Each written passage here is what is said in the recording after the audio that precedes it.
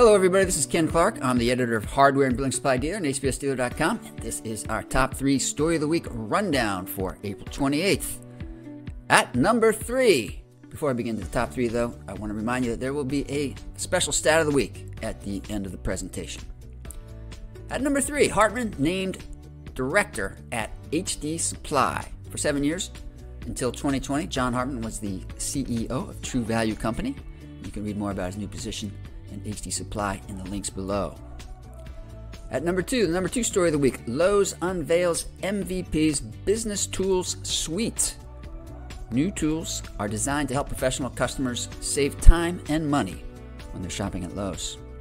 The number 1 story of the week, a grim story, Home Depot security employee killed in California.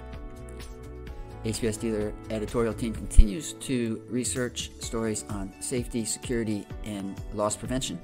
Look for them in the pages of HBSDealer.com. And that brings us to this week's Stat of the Week. As April 28th is Workers' Memorial Day, today's Stat of the Week comes from the Occupational Safety and Health Administration. Work-related injuries claim the lives of approximately 14 people each day in the United States. That's one life lost about every 101 minutes. So, be safe out there.